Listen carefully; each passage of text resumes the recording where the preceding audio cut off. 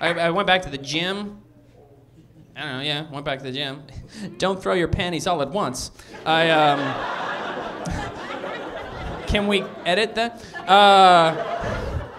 I started to go back to the gym. I'll tell you why I'm going to the gym, too. I don't care. Yeah, I don't care about, like, big muscles. I don't care about, like, health, not dying. I don't care about any of that. The only reason I'm going to the gym is so that I am strong enough. So if I ever accidentally pull on a push door again, I just rip it right off. I am so sick of that. And don't pretend like it hasn't happened to everybody in the world. Everybody, it's the worst, right? It's the worst because you just stand there like a drooling Neanderthal. I don't know how to work a door.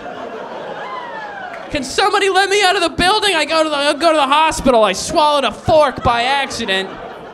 I shouldn't be allowed out without supervision.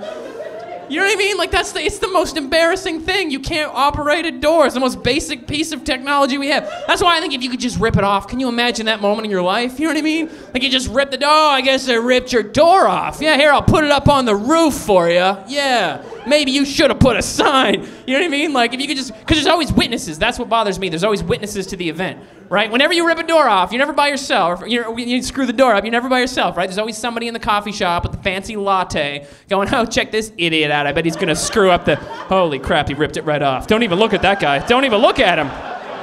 Why is he wearing a cape? I didn't see the cape. Anyway, you guys have been a lot of fun. I'm Jay Malone. Thank you.